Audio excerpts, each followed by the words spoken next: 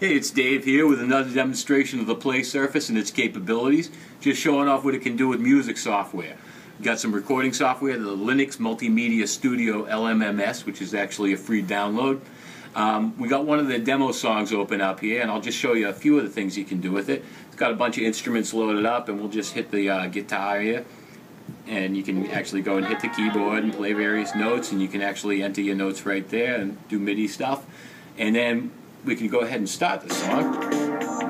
And as you can see, they laid down a groovy beat for us. You can grab the slider and move it back and forth, get to an area of interest, like for instance this groovy synth solo here.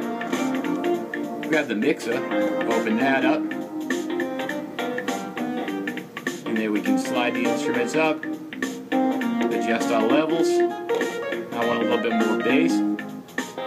Oh, that's too much bass. That's just a few things you can do with it.